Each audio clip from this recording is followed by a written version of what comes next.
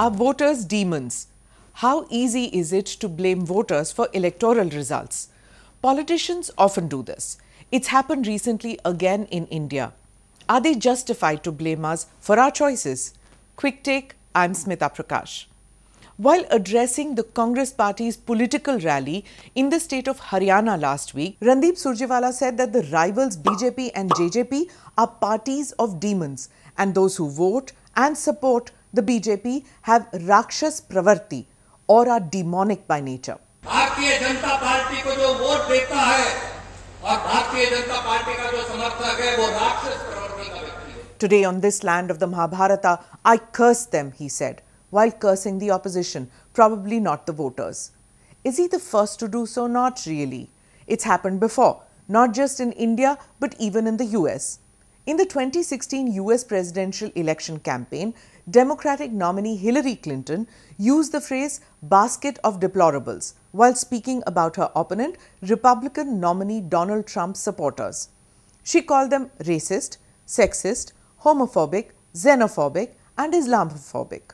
Maybe some of them were some of those things, but to castigate all rival supporters backfired on Clinton.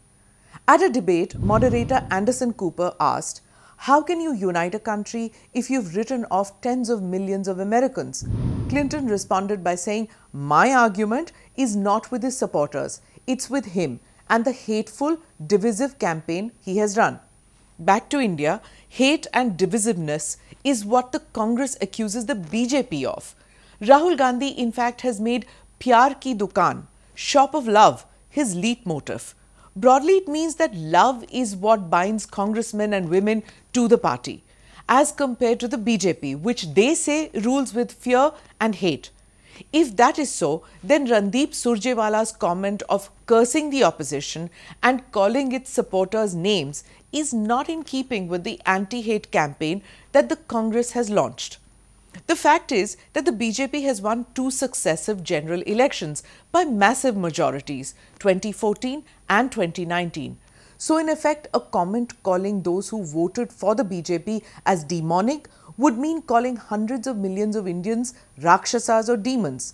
It's going to be a hard-fought election in 2024. The stakes are high as the BJP is going to be fighting an anti-incumbency factor after being in power for 10 years and seeking 5 more. The Congress cannot afford to lose yet another election under the stewardship of Rahul Gandhi. An entire generation of leaders in the opposition would be seeing their careers ending if the BJP comes to power yet again. There are also several state elections coming up in the months prior to the general elections of 2024. You can be certain that some politicians will make the cardinal error of not realizing that voters are a diverse group, and name-calling will result in them being discouraged to vote for you or vote at all. Not healthy in a democracy.